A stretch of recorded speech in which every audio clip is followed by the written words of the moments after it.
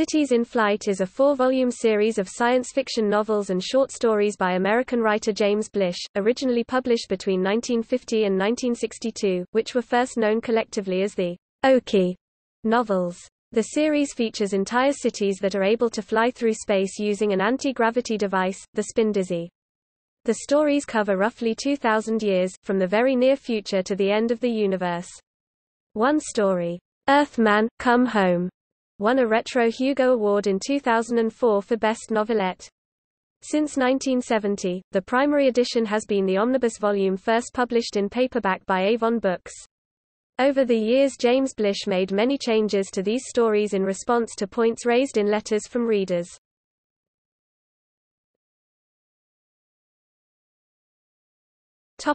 The books.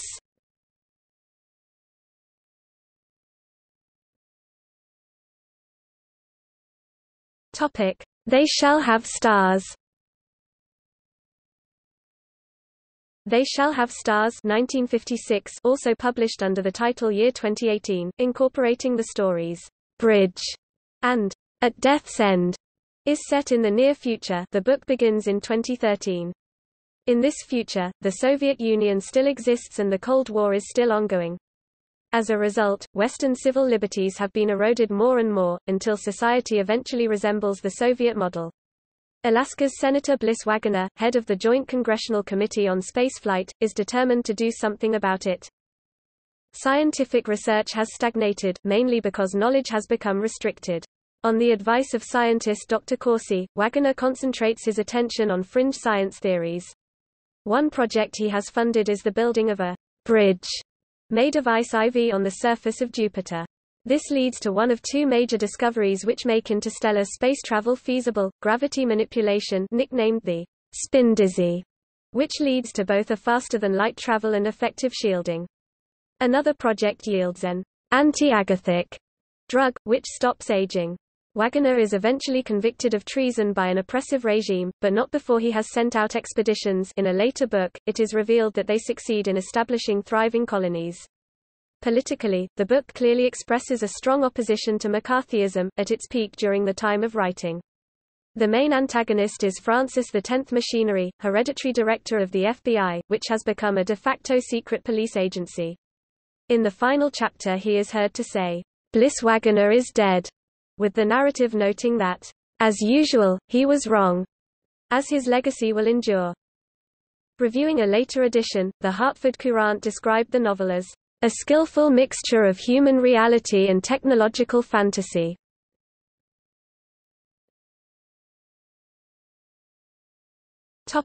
A Life for the Stars. In the period in between the first and second parts, the Cold War ended with the peaceful merging of the East and West blocs into a single, planet-wide Soviet-ruled dictatorship, which hardly made any perceptible change, as the West's political system had already become virtually identical with the Soviet one. However, this dictatorial power was broken by the Spindizzy drive, which works for very large objects, so that dissidents and malcontents have an easy way of escaping and going off into space.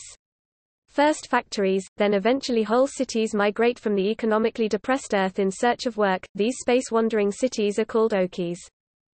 A Life for the Stars 1962 is a Bildungsroman describing the adventures of 16-year-old Chris Deford, born when the above process of migration had already been going on for a considerable time. When Chris goes to watch the imminent departure of Scranton, Pennsylvania, he is kidnapped and brought with it. After several adventures, Chris is fortunate to be transferred to the much more prosperous New York, or at least the Manhattan portion of it, a major Okie city under Mayor John Amalfi. Scranton is run by the city manager rather than its figurehead mayor.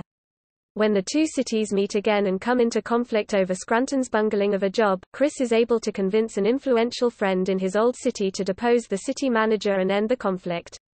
Impressed, Amalfi elevates him to the newly created position of city manager of New York and gives him the status of resident rather than passenger, and thus entitled to anti-agathic drugs.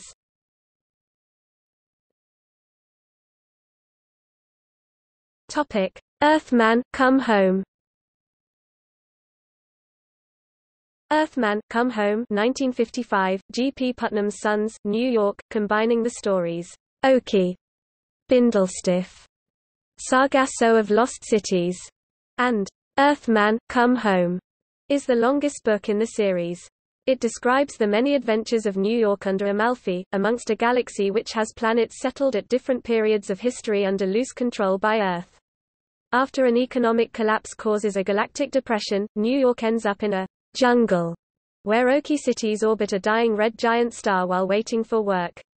Amalfi realizes that the vegan orbital fort, a semi-mythical remnant of the previously dominant alien civilization, is hiding among the Okis. His plan to stop the vegans involves forcing the Okis to march on Earth, attracting the vegan fort to join in the march, and culminates in installing a spin-dizzy drive system on a small planet and using it to lead the march. Amalfi takes advantage of the vastly higher speed and size of the flying planet to destroy the fort, then flies New York away before the Earth police can catch them. Eventually, New York is installed on a spin-dizzy-equipped planet called iThey, which is projected out of the Milky Way galaxy, towards the Greater Magellanic Cloud.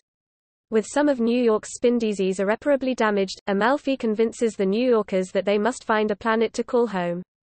On their chosen planet, New York encounters the Interstellar Master Traders (IMT), a rogue city whose sacking of the planet Thor 5 damaged the reputation of Okis in general, and who have enslaved the local human population.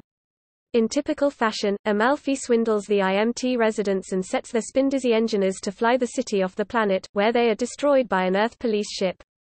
Although Blish rarely defines how much time passes during each adventure, a late chapter implies that over 300 years pass in the course of the novel. Reviewer Groff Conklin praised it as a real, honest, pure, gee-whiz space opera.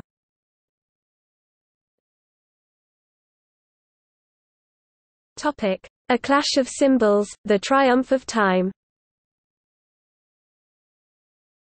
A Clash of Cymbals, published in the U.S. as The Triumph of Time 1959, follows the passage of Amalfi and the planet He, undertaking the first intergalactic transit. In the less relativistically distorted space between the two galaxies, evidence of a collision between two universes is detected by the Hevians, a matter-antimatter collision that reveals the cyclic nature of reality. An alien culture is also investigating this phenomenon, which will shortly accelerate to engulf all galactic space. In other words, the colliding universes will end in a transition in between the Big Bang and Big Crunch. It will be possible to modify the future development of the fresh universes which will emerge from this singularity, and Amalfi directs the New Earth residents to compete with the alien culture, the Web of Hercules, in order to prevent their manipulation of the future of the universe. As with the other books, a detailed description of the technologies used is provided, including cosmological calculus. While there are some continuity slips, the series presents a unified story of humanity's expansion across the galaxy, and the birth of a new universe. Frederick Pohl praised the novel as science fiction which deals with tomorrow on its own terms, citing Blish's triumph of inventions, great and small, but concluded that despite the brilliance of the author's conceptions, triumph suffered from its inadequate story.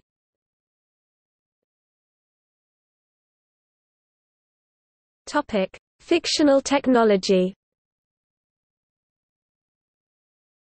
The powerful space weapon called the iThey blaster operates by causing a fast atomic fusion explosion in all low atomic weight elements in its target, thus completely vaporizing its target.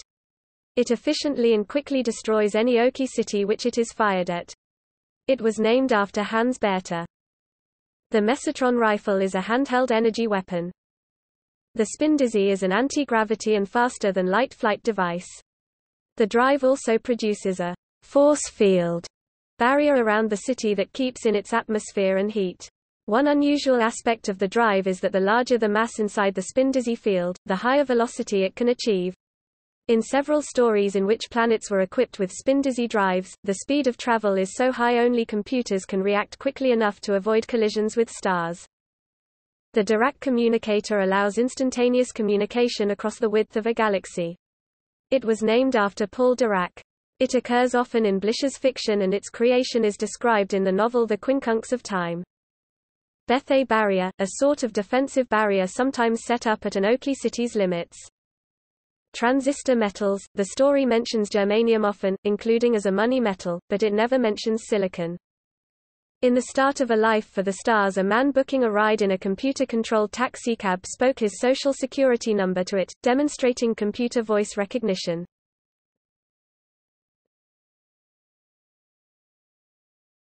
Topic: Cities. In the year 2010 Omnibus edition, these flying Oki cities are named, but many more are mentioned: Budapest, Hungary; Coquilletteville, Congo; Dresden, Saxony, Germany; Pittsburgh; New York City, the main protagonist city about which the stories revolve; Thorium Trust's Plant No. 8; Gravitogorsk, Mars, later renamed IMT = Interstellar Master Traders; Los Angeles, only in a legend that was current among the Oki cities; Liverpool, England; Bradley, Vermont; Lincoln, Nevada, a false name used for itself by the vegan orbital fort. Lincoln, NV, is part of the postal address of Area 51. Scranton, Pennsylvania, USA. Washington, D.C. described as the sole city on the sleepy planetary capital of the system, and the place where old bureaucrats went to retire, Earth. All other cities had by this time left the Earth. Seat of operations of the Earth Police, and the Earth government which regulates and polices the far-flung Oki cities.